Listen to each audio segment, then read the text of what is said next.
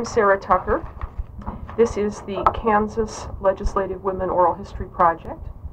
You are Senator Janis Lee from the 36th Senatorial District. Your hometown is Kensington. That's correct. You understand that this is being recorded, that you will receive a transcript. The transcript will be on deposit at the Kansas State Historical Society in the Washburn Library, and it will be used for scholarship, possibly leading to publication. I do understand. Good. Let me start the way I usually start, by asking you how you came to be involved in politics. Probably goes back to my childhood.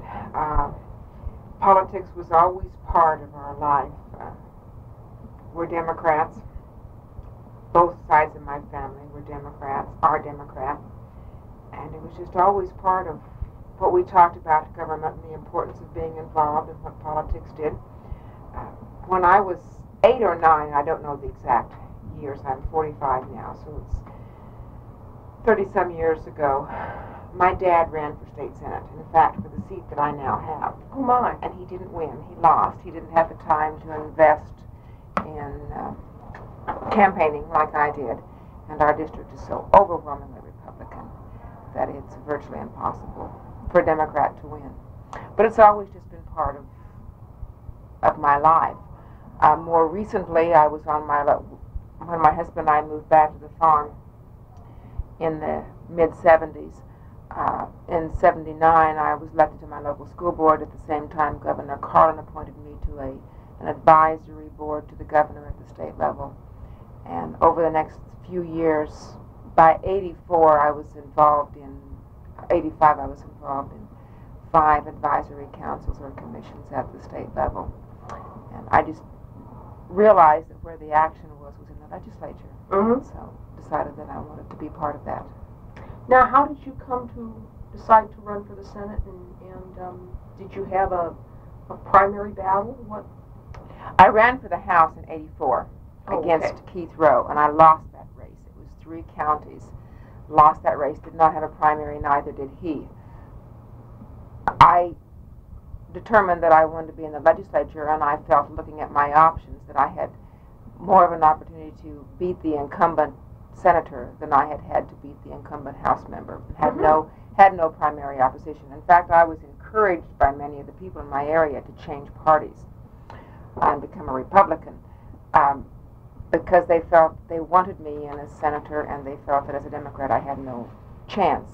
But I felt that first of all, it's very difficult when you're known in one party to change. I had no philosophical reason to change parties. I would have been running against an incumbent Republican among his people.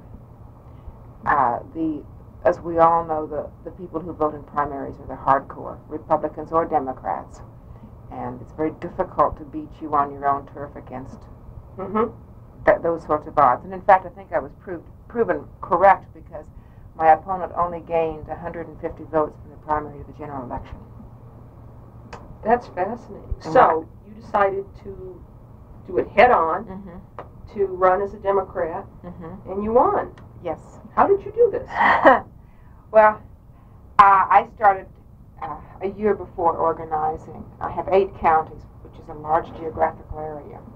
And I went to, in the 3 counties that I had run for the House, I had a good basis. I had gone door to door, knocked on every door, urban and rural, every farmhouse, every urban door in the 3 counties. So I had a good base there, fairly good name recognition.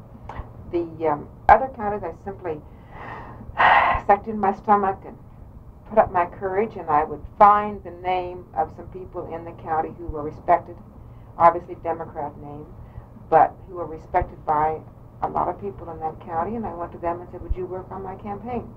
I had some connections in some of the counties, some of the people I'd never met before in my life, and had only one person that I asked turn me down, and that was because it was a mother of 6 young children, and she felt she did not have the time to vote that was necessary.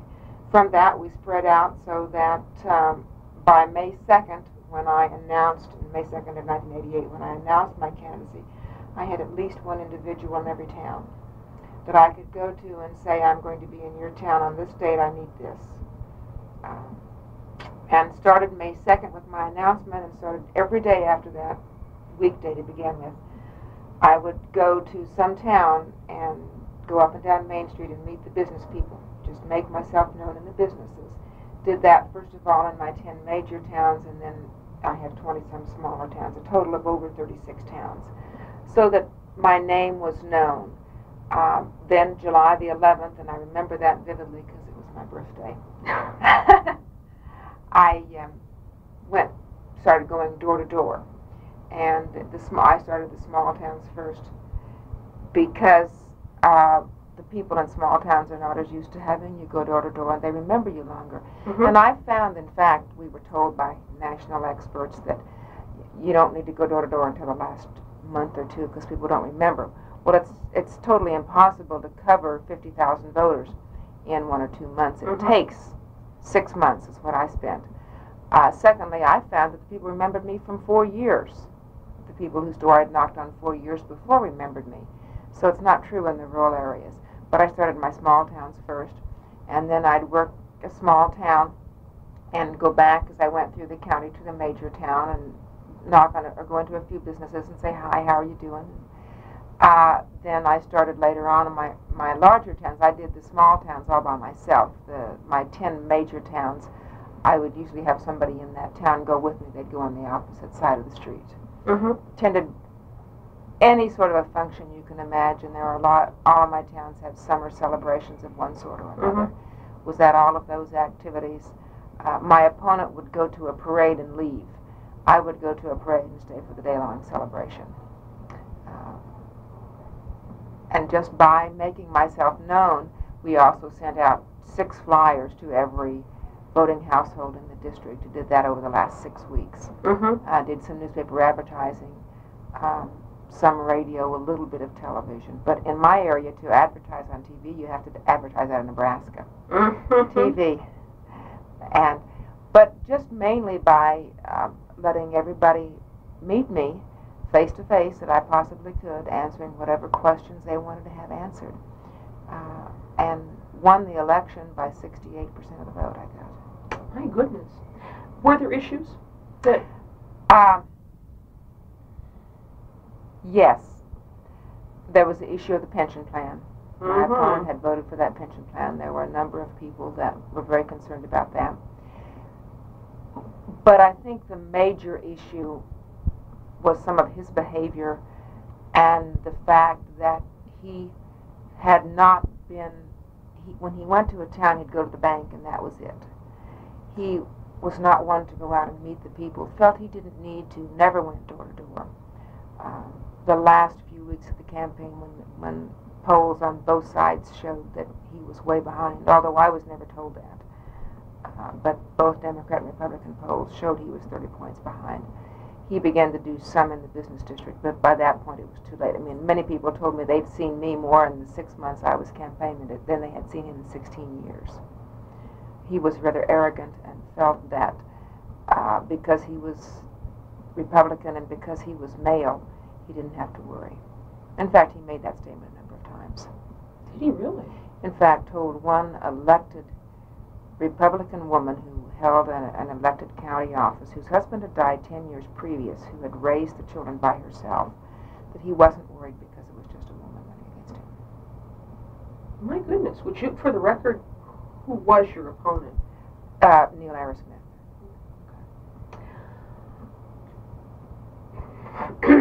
I have to pause for a moment to recover from that. That attitude, that arrogant attitude, I think, was part of the reason that I was able to win the election. It seems terribly frank to say in public in 1988, which was when you were running. How did you know how to do all this right? Did you have mentors? Did you just kind of study the political process? You seem to have been very in charge of what you were doing, had a game plan from the very beginning. Oh, I definitely, yes, I did. Part of it came from, well, actually, I think it came from myself because I had some rural senators I had visited with, but they didn't carry on campaigns like mine. I'm a very organized, thorough person, and I determined that in my area, the way you win votes is by meeting people personally. Was advised by national advisors that there was no use of running the campaign because you couldn't win. It was there. The amount of crossover votes there had been previously in those districts was there was none. There were only 4 precincts out of my 8 counties that had ever even shown any tendency to cross over. So it was an impossible race. So the advice that you get even from the state level, but especially from the national level in a senatorial campaign, applies to urban areas and does not apply to rural areas. So I simply, I guess you'd say, came up with my own game plan, and that was to shake as many hands personally as I could, meet as many people face to face, saying, what are your concerns? I'm here, I care about you, can I help you? I knew from my previous campaign about how many hours it took to cover how many streets in what size town, because it takes more time to campaign in a small town, which is towns of 100 or 200 or 300, than it does in a town of 1,000, or my largest town is about 4,000. So I determined I wanted to go door to door, but I wanted to get my name out first, and that was to go to the businesses, and then obviously to go to the activities that were in those areas, and then to supplement that with written material, because they tell you have to have your name in front of the people 7 times before it goes into effect. I have to tell you that my husband was on the farm at the time. He no longer is on our farm because of allergies. He's had to leave. He now works for a computer consulting firm. We're very fortunate. He very much enjoys that job, and it's only 20 miles from where our house is. So we're very lucky in that manner. But he did not spend much time campaigning with me. I knew he would not. He was very supportive, but didn't have the time on a day-to-day basis to go. Occasionally he would go to an activity. Didn't do any door-to-door with me.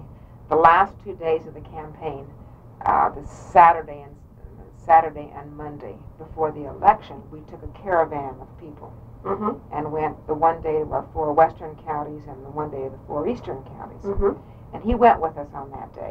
And we went just mainly in the business districts and handed out flyers and said, remember to get out and vote, and this sort of thing. And as we were getting up Saturday morning, getting dressed, he said to me, you know, I'm happy to go with you, and I'm very supportive, but he said, I'd feel a lot better if I knew what I was doing. And the thought struck me.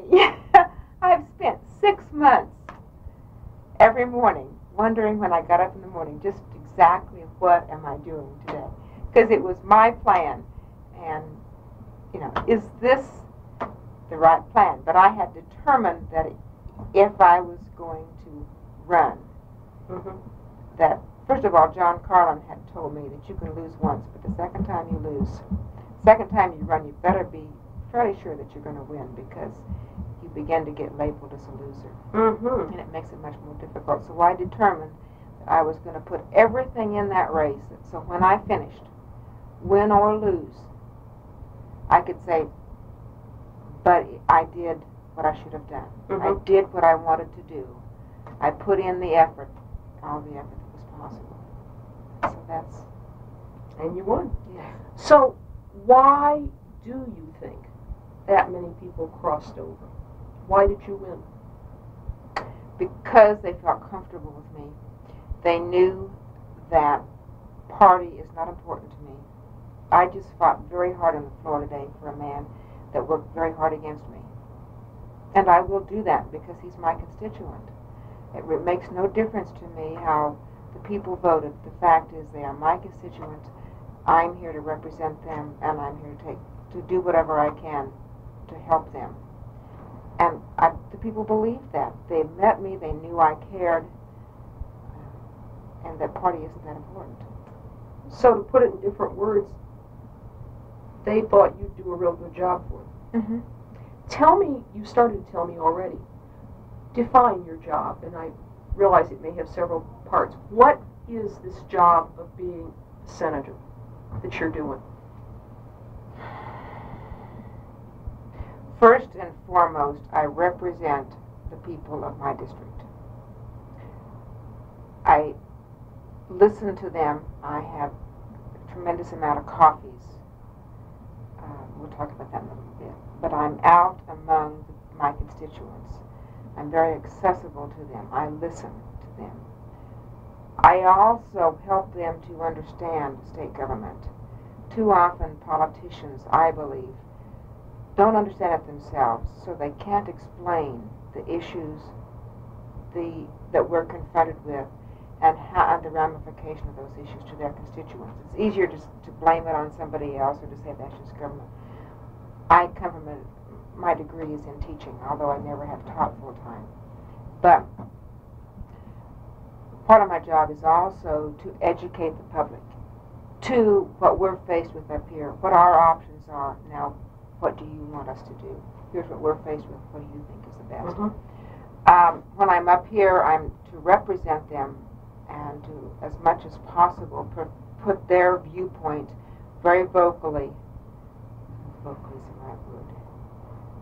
Make their viewpoint known to the rest of the legislature, primarily the rest of the Senate, so they understand, so the other members of the Senate understand how the issues affect the people of north central Kansas. So they'll take them into consideration. And then another part of it is to help my people if they run up against a roadblock. An example is, although he's not my constituent, he is my doctor. I go to Hersler Clinic at Halstead once a year for a very thorough physical. And my doctor there, he originally was from Nebraska, close to where I live. That's why I went to him. He moved to Halstead, and I followed him down there for my unit physical. His wife is in the hospital, and he'd been told by the administrator down there that if he was her doctor, her attending physician, it was against the state law. He couldn't be paid she couldn't be paid anything through Blue Cross Blue Shield, where they have their insurance. So he called me. Well, it's no state law. There was nothing to it. It was all because of some administrator at that hospital. Well, he called me. I looked into it. It was nothing with the Board of Healing Arts, nothing with the Department of Health and Environment. There was nothing with the State Insurance Department. We got the situation taken care of. That's part of what I am. I'm a problem solver for my constituents. If they run up against a roadblock, then I try to help them work their way through. Not to bend any laws for them, but to work their way through the maze. Too often, when the average citizen of Kansas calls a department down here, they're too busy to take care of them. They don't have the time. And if I, as Senator Lee, call, right or wrong, many times we can get that problem solved. And that's part of my job. So there's many sides to my job.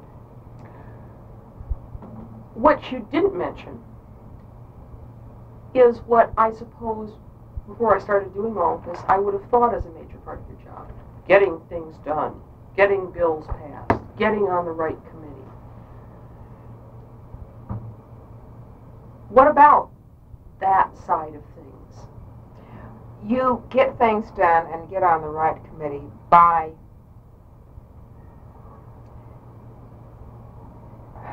demonstrating to the other senators that you are capable and competent, know your business, don't make rash statements. And if you say something, it indeed is factual, by showing that you're competent. And that is part of it, obviously.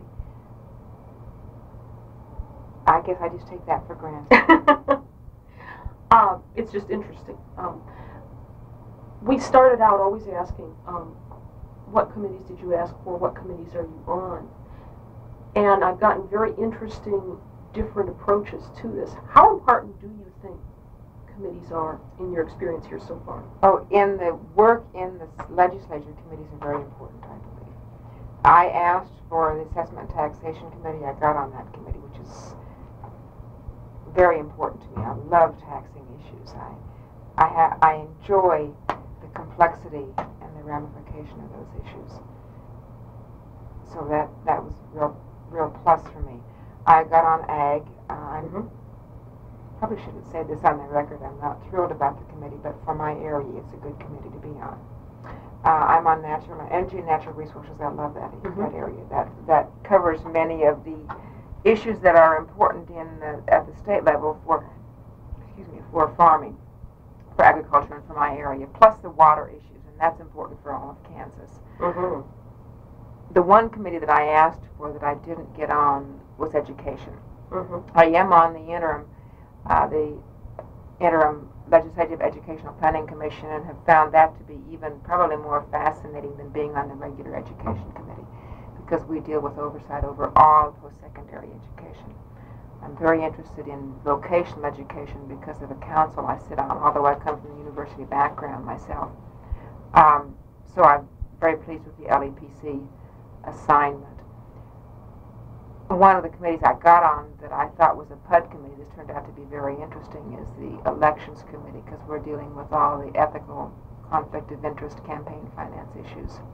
And the particular members of that committee are very interesting. I happen to be the only female on that committee, which makes no difference to me, other than we've had one gentleman that comes before us every year and still has never acknowledged that there is a female senator on that committee, which I find fascinating.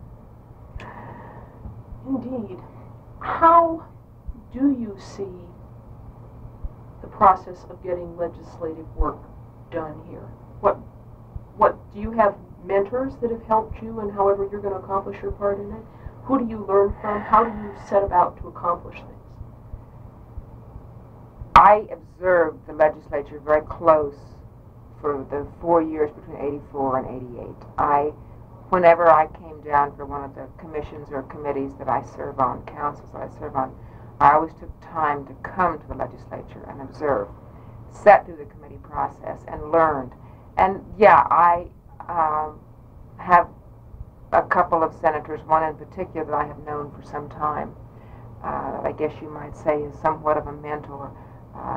Learned from him how activities took place, something about the players, although I also, by serving on these committees and councils, was well acquainted with many of the senators, both sides of the aisle, before I was elected, and I found that to be a real plus, because those who had served with me on other committees were aware of my competence or lack thereof, and I found that helpful. Would you mind telling me the name of this one senator who... Senator Hayden from Southwest Kansas is the one that I had known for a number of years, and he was helpful. Senator Carr was helpful in my campaign. He was the one that was assigned to me by the Democrat senators to be my help. But as far as how things happen in the legislature, I probably learned more from Senator Hayden. Are there any bills or issues that you've been concerned in the last 2 to 3 years that you're particularly proud of winning, or even proud of fighting for if you lost?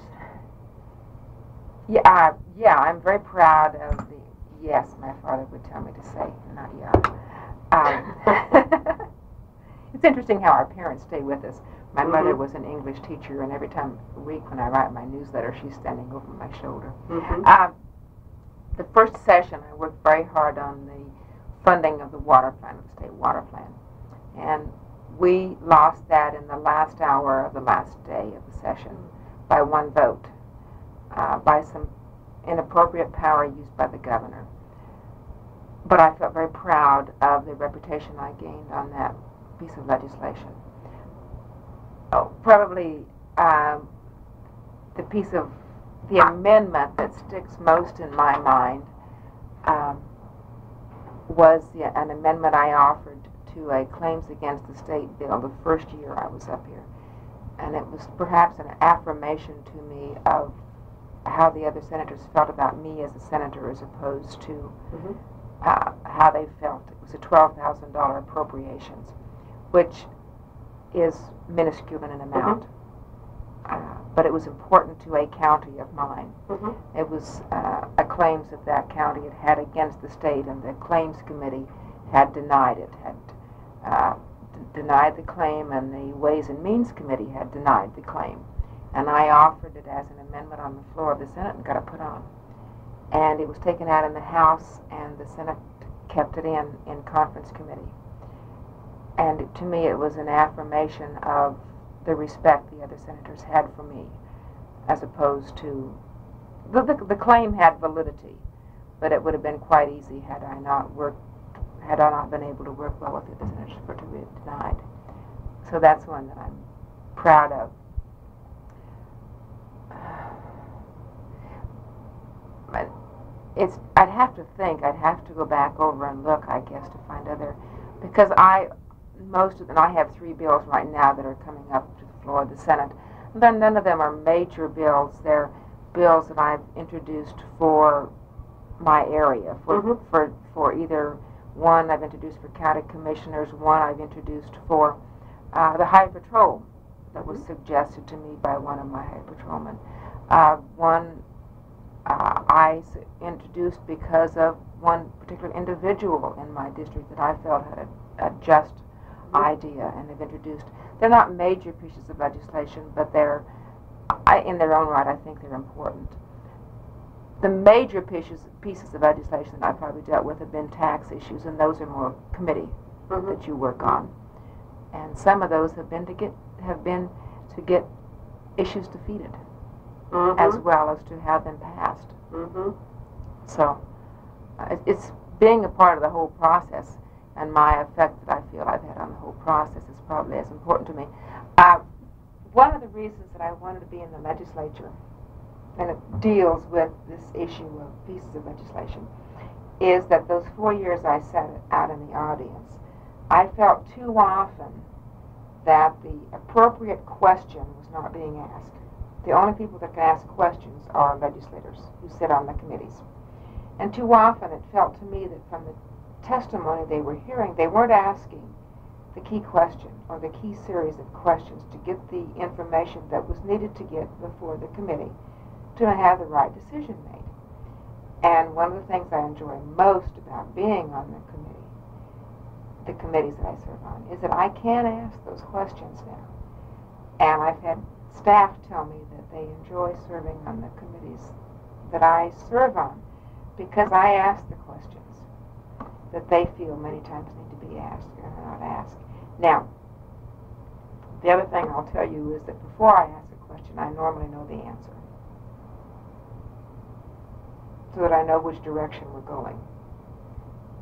But I think that quite often you have a great deal of effect on what happens to a bill, how it's amended in committee, whether it gets out of committee or not, by asking the appropriate, the necessary questions. What, I'm assuming, suppose you continue to be reelected, of course, to want to come, and you stay in the Senate quite a while. So someday you're looking back on a career. What would you want to be able to say about yourself, to have someone say about you? If you could achieve a great deal, if you could make a difference, what changes or what style would you most dream about accomplishing? What is it you're really trying to do here?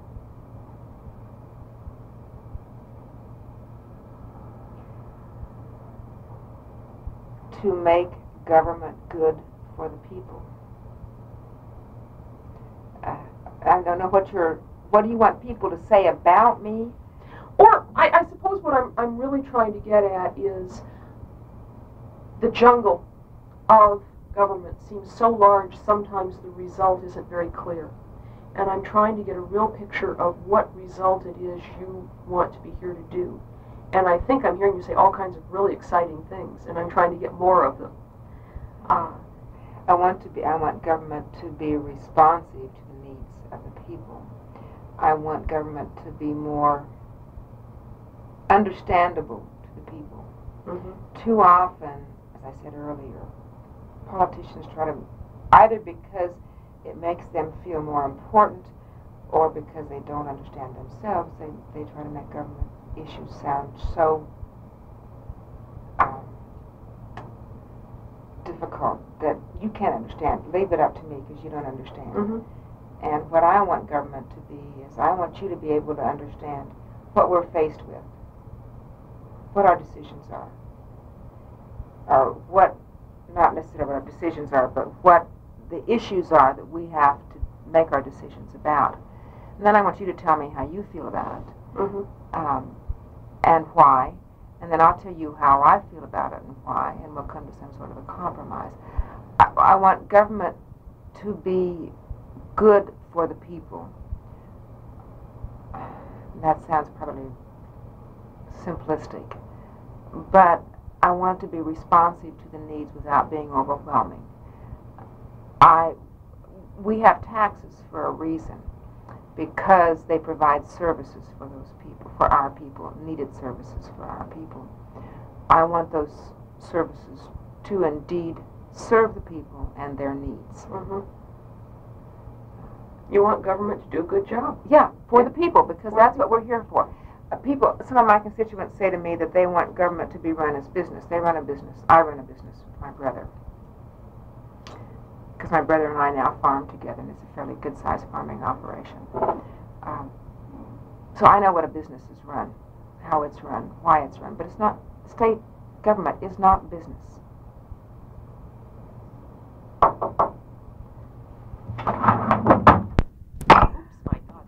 Yeah, that's okay. Okay, we're rolling again. I think moving on then from the general goals of government, you have mentioned your family in various ways, and I would like to go back to that. Starting out with your birth family, you are from then the general area of Kensington. You're born and raised Kansan? Yes, in fact, we live 1.25 miles from where I was born. Live in the same yard where I was raised. Oh my goodness. Although my husband and I lived in Iowa for 6 years after we graduated from college, but we moved back to the farming operation. I had 3 brothers. So one brother died when he was 21 months old and I was a 4th grader. But I have 2 living brothers, one who is 14 months older than I am. He's a nuclear engineer. He currently is in charge of the rebuilding or whatever is going on at Rocky Flats in Colorado. He and his wife live in Chicago, but he, of course, spends like a lot of time now in Denver. Mm-hmm. I have a younger brother who has his master's in nuclear engineering, who is now back on the farm with us. You have a very nuclear family here. My younger brother probably got his degree because of the older. Okay, we're back. So your younger brother may have been somewhat influenced into nuclear by his elder. That's right. In fact, it was interesting in our family up until the time that I became elected to the Senate. Donald was always the one that was used my older brother was always the one that was used as the example in the family, the one to achieve, to be. Mm-hmm. That's been one of the strokes I've had being elected to the Senate. Is now my father probably brags about me more than he does my older brother, which is it's a very high achieving family. Mm-hmm. We've always been encouraged to strive, and nobody ever told me when I was growing up that girls went in different directions than boys did, mm-hmm. Which was probably helpful to me. I always did a lot of debating with my older brother, not in any sort of school activity, but just one-on-one. Mm-hmm. And I think that's been helpful to me because he intimidates most people and does not intimidate me. Mm-hmm. I find that very helpful when I'm debating on the floor of the Senate, that I've had that experience. My husband and I both were married quite young. I was 18 and he was 20 when we were married. Mm-hmm. I had gone through 1 semester of college. He had also gone through 1 semester, although he'd flunked out. Had worked for 2 years, and we got married. Both started back to school, and he graduated in '68 from K-State. The first year they gave a degree in computer science. Mm-hmm. He graduated with honors. It took me 7 years to get through college because I had 3 children while I was. And what else were you doing? Going to college. But I graduated in '70. Did some substitute teaching, but did not start to teach because I wanted to be home with our kids. In '73, we decided to move back to the farm. My younger brother, who was at MIT at the time, finishing his bachelor's and starting on his doctorate, had decided that, in fact, rather than being an engineer, he wanted to be a farmer, but he did not want to go back by himself. It's, as I said, a large operation.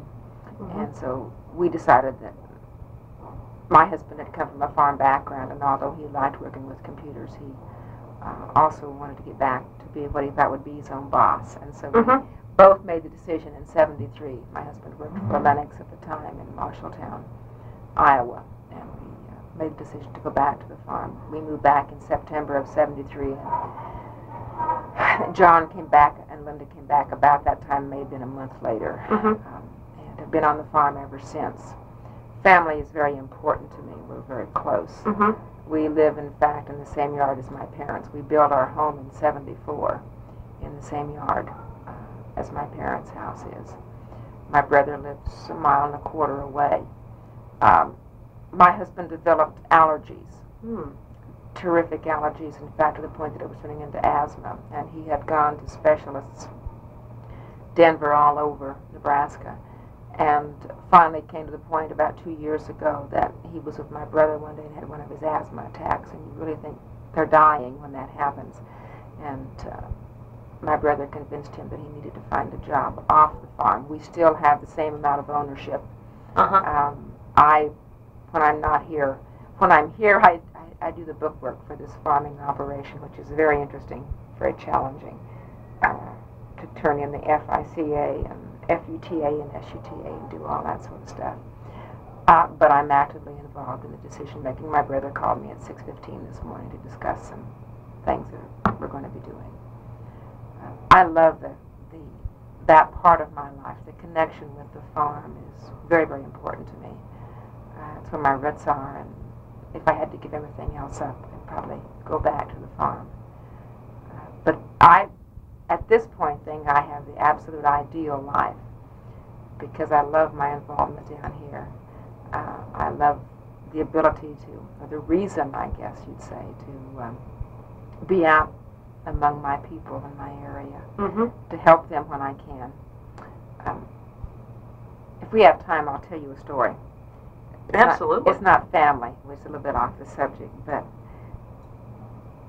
there was there's been a couple times I've been able to help constituents that very few people know about, and it's not they don't need to know about it. It's just rewarding to myself. A young man, he's about 9 years old now. When he was born, he was perfectly normal. He had his DPT shocked and became terribly mentally and physically disabled. His parents live in Rooks County. He was at home the first 4 years, and then they could no longer handle him and put him in Winfield. We're in the process of trying to get the funds to build a home, to pay for a home in Hays, Kansas, a home for severely disabled children. And they wanted Brandon to be able to be in Hays because he'd be within distance of the home. On a weekly basis, they could visit Brandon. Now it's twice a year. It's a 6-hour drive, and both parents work. But they couldn't, even though we still don't have the funds for the home. We were working on the funds at the time, about 2 years ago. And Brandon wasn't going to be able to be moved to the home because he had a gastrointestinal tube. And that takes an RN on duty for 24 hours a day. And the home wasn't going to be able to have that. And I had been working for several months with Winston Barton, who was secretary of SRS, and with Belva Chung, who was with the Nurses Association, trying to see if there wasn't some way that we could circumvent that regulation so that we could get Brandon to Hays, because Brandon's mother could take him out and keep him in her own home, and nobody do anything about it. But in order to get SRS help, he had to have an RN on duty. And I called Brandon's mother, Linda, one Wednesday afternoon just to tell her, I think it was in August, that not to give up. I was still trying to find if there wasn't some way that when the funding came about we could get Brandon moved. And in our conversation she said, you know, Brandon's only had that gastrointestinal tube for a year.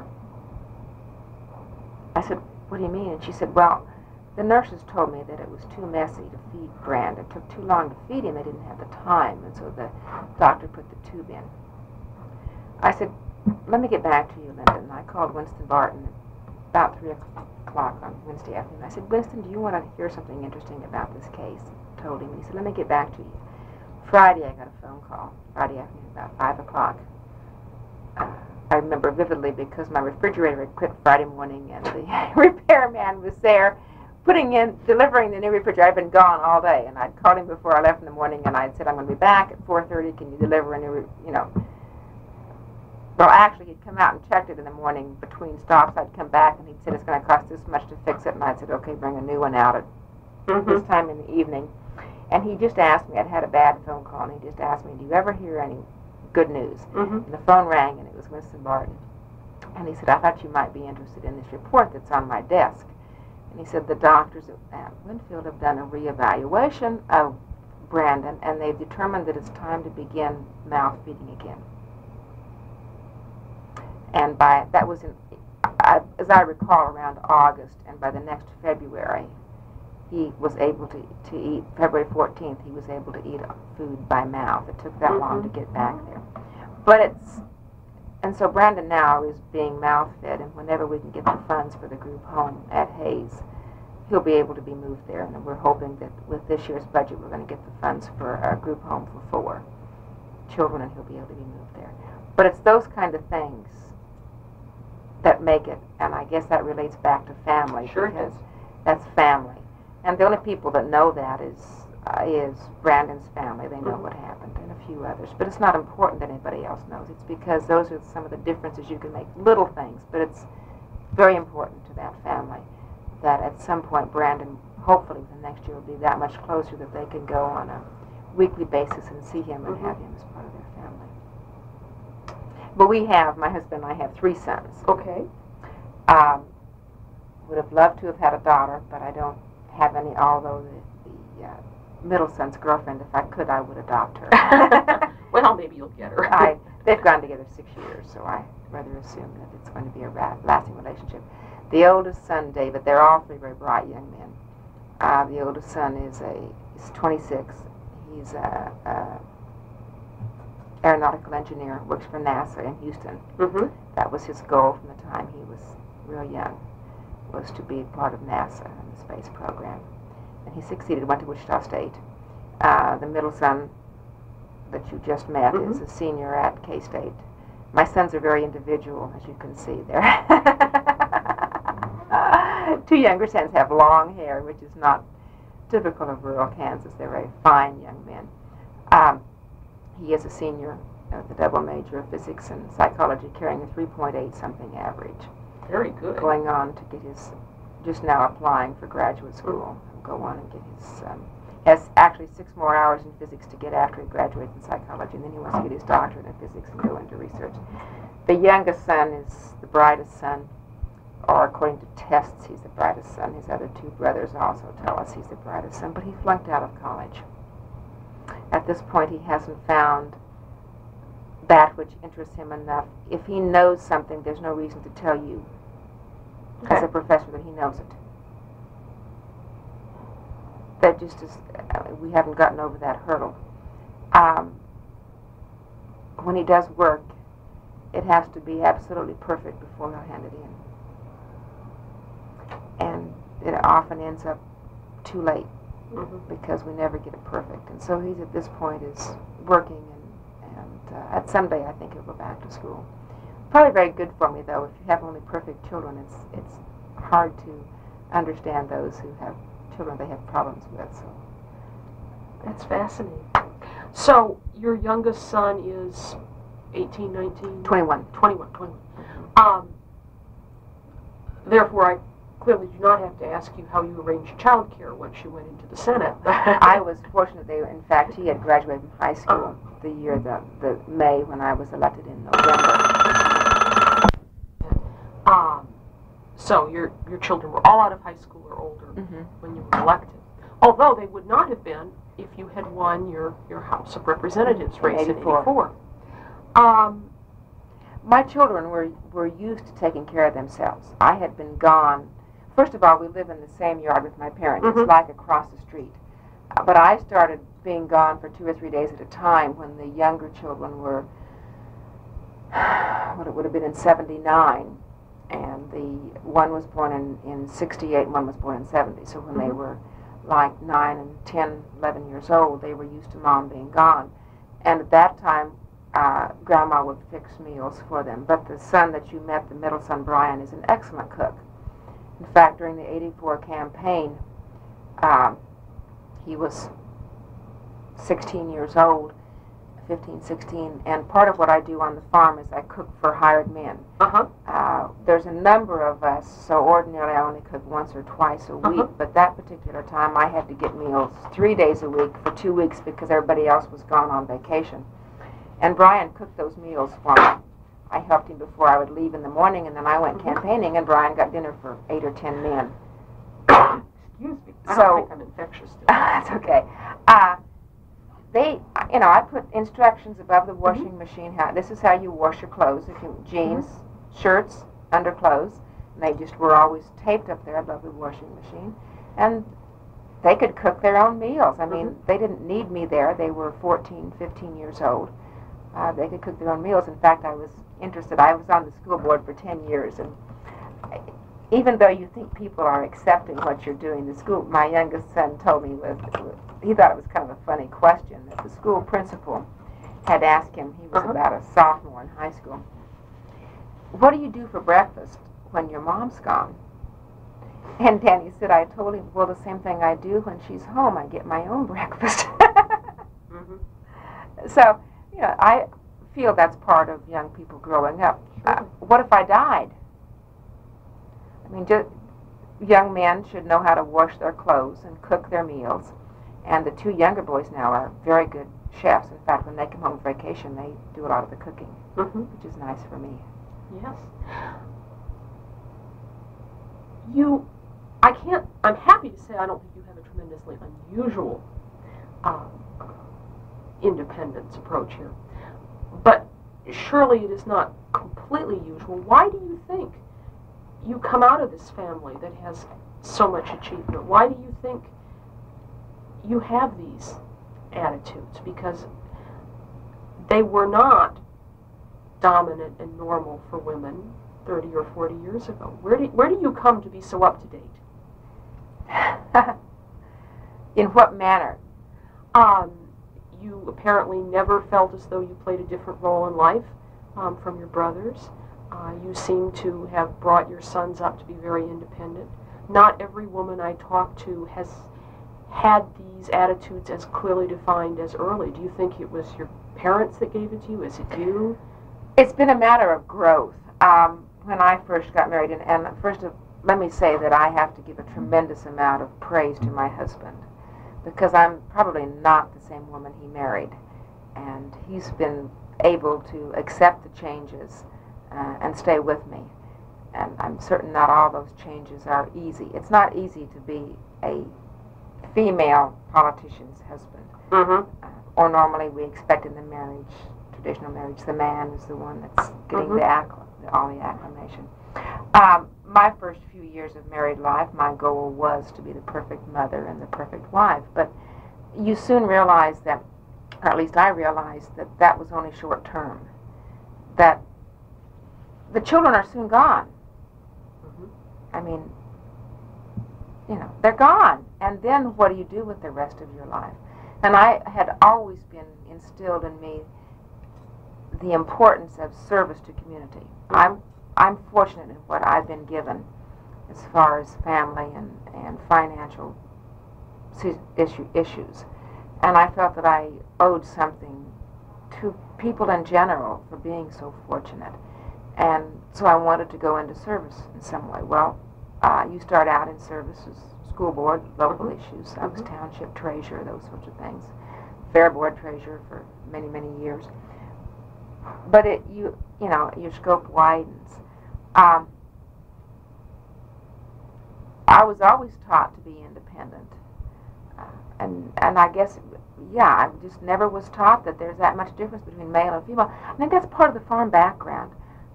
Although I never worked on the farm that much as a young girl, teenage girl, because we had a lot of hired men around, and it would have been inappropriate for me to be out with hired men some of the time. So, but I was still a very important part of the farming operation, and had the things that I did to help. I don't know. I just always thought that men and women were equal, and wanted to make a difference in this world, and you do that by going out and being independent. And sometimes you're scared to death, and you suck in your breath, and on you go. And I was very determined that my sons would teach would treat men and women as equals. And I think that the compliment I cherish most came from Amy, Brian's girlfriend. And she said to me one time, you know, Brian and Danny treat women more as equals than any other young men she'd been around. And that's the biggest compliment that anybody could give me. I agree. Were your mother and father partners on the farm when you were growing up? Is that the role you saw? Yes. Now, it's a family farming operation. My father's father died when my father was 13. My father was not the oldest brother. There was one brother older, two younger brothers and a younger sister, but my dad took over the operation. And my dad, in fact, became father to two of the brothers. They all farmed together for a while. The one brother went off on his own then later on. But when I grew up, we had one checking account for 3 families, plus my grandmother. One checking account. Everybody wrote out of the same checking account. You never questioned what anybody else spent because it was obvious that if they spent it, they needed it. A very, very strong family orientation. Later on, after my brother and I came back to the farm, my one uncle, who had 3 children, took his part of the corporation, the farming operation, and they now farm separate from my other uncle, who has no children, and my father. But yes, it's all done my mother did not go out and work on the farm, per se. She did not do the bookwork like I do. But I always knew she was a very important part of the farming operation. Dad could not be there. It would not be successful if she was not a part of that. She was a very strong, dominant person. And I guess I grew up in probably a communal society. It's fascinating. Absolutely fascinating. And I have total trust of my brother. I mean, he makes decisions.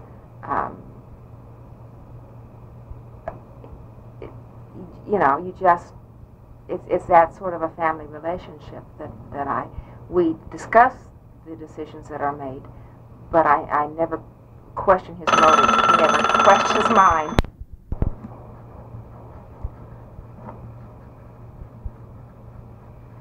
I always ask a question. I think in this case, you've told me the answer in bits and pieces.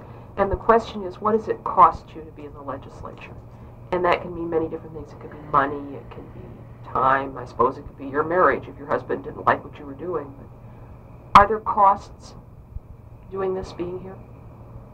There are financial costs, but the rewards so much outweigh the costs that I don't really think of it in terms of costs.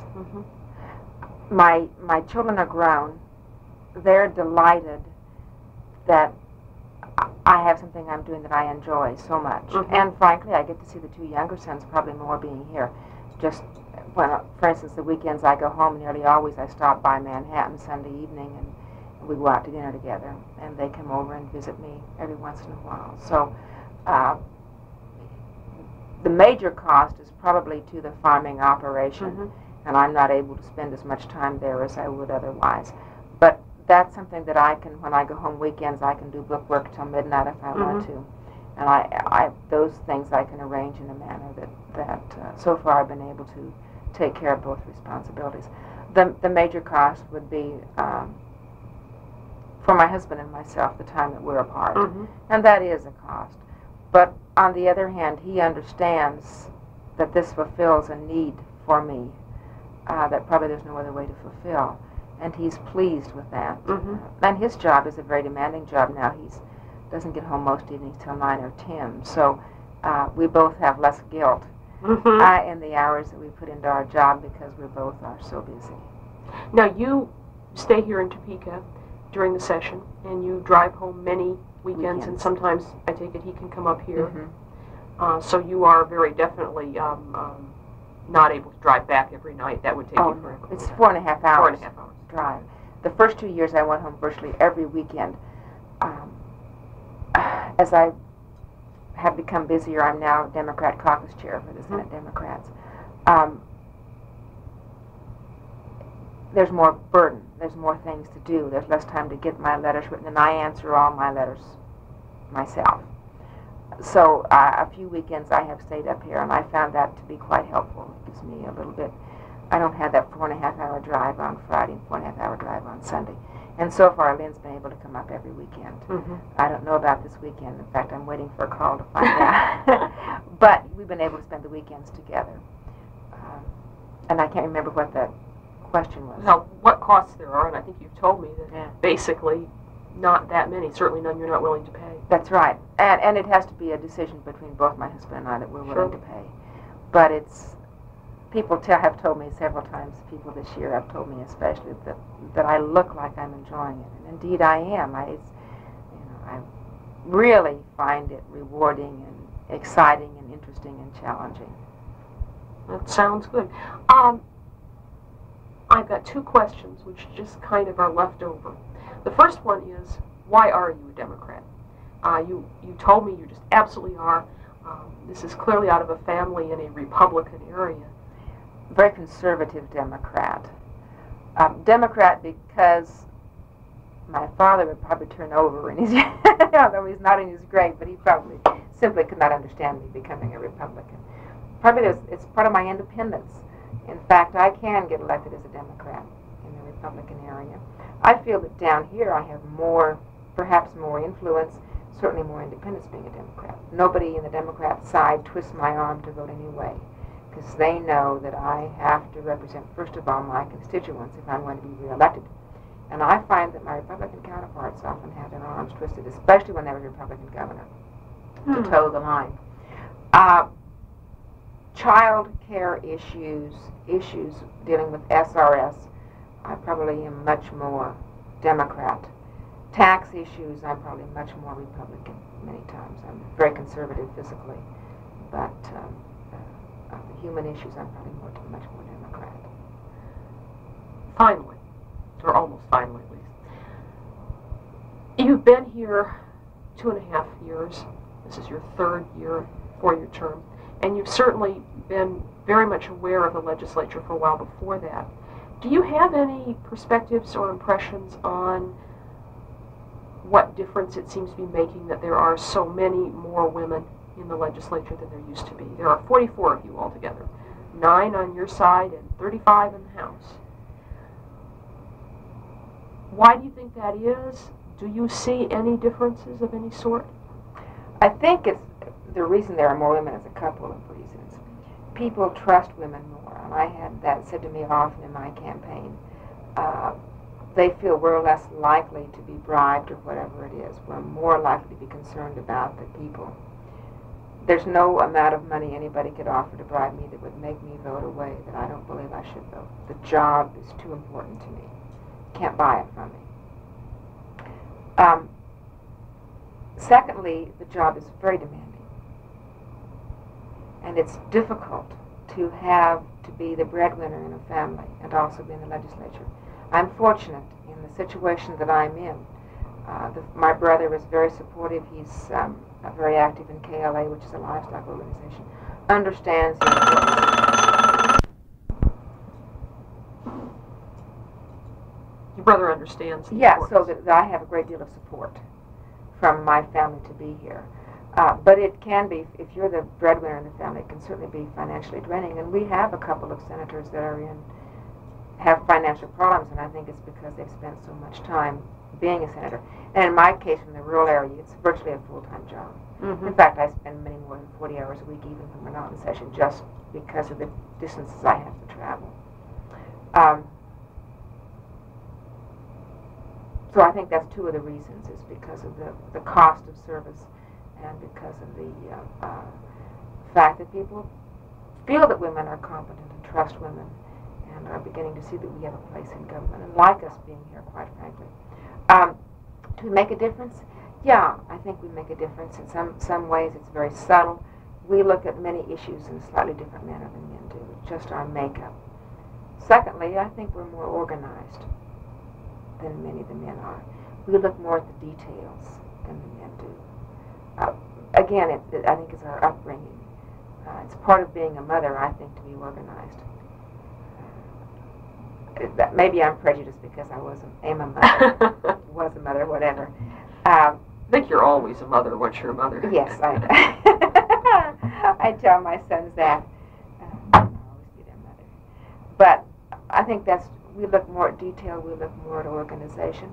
And then just from the feminine perspective, we bring a different light to many issues. We ask different questions than the men ask. And so it may be very subtle, but I think it's positive that we have both viewpoints brought to the center to look at, to examine the issues. Okay.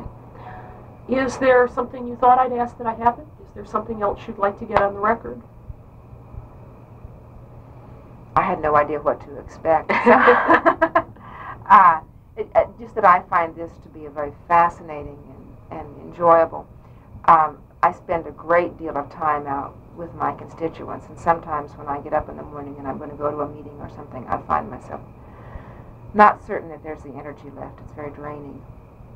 But then once I'm out among them, it's like they just give me energy. I absorb the energy from them, from their interest and their excitement and their upbeatness, that I find it to be extremely rewarding. You sound like you have found the perfect job. Yes, I really believe it is. And each year I'm down here, I find that you have more effect on the system. You have to become a part of the system, and you have to be accepted by the other legislators that you are serious and you can do your job and you're to be taken serious. Then I find they don't treat you any different, male or female, and they allow you to have influence. And many times that influence is very subtle. Mm-hmm. But I find each year there is more influence, and that's very rewarding. Yeah. Might I assume that all things going well, you will run again? And absolutely. Hope to yes. Keep on doing this job? That's right. Well, I look forward to that. Thank you very much. Thank you.